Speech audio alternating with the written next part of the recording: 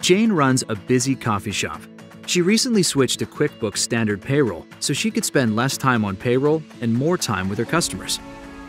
To begin, Jane adds her first employee to QuickBooks. She starts with Andrew, her barista. First, Jane uses Andrew's TD1 form to fill out his tax information. Now for Andrew's payment schedule. Jane pays employees every other Friday, so Andrew will be paid in 5 days. Next, Jane adds Andrew's wages.